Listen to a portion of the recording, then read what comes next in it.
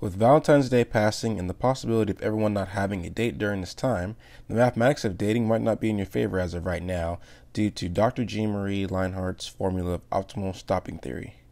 If you have three choices for types of jam that you might buy in the store, you're going to pick one and you're going to be pretty happy with it.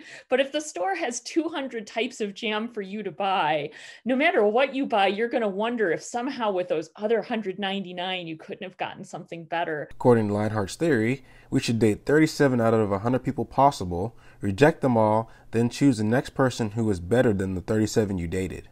And I think the example I gave in my talk was I was starting at 16. I wanted to be married at 32. And so then the idea is that I should date and reject everybody from age 16 to about age 23. And then I should marry the first person after the age of 23 that's better than everybody that I've dated before. Dating and relationships have altered from the ongoing pandemic.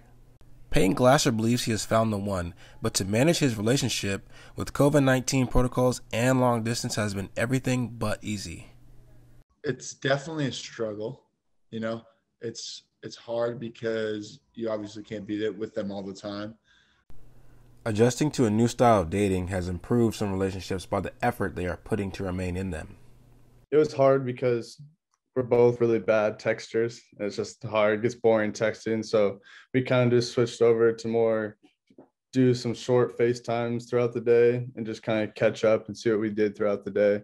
That's one thing that really helped us keep that connection. Rey Green, Central News Watch.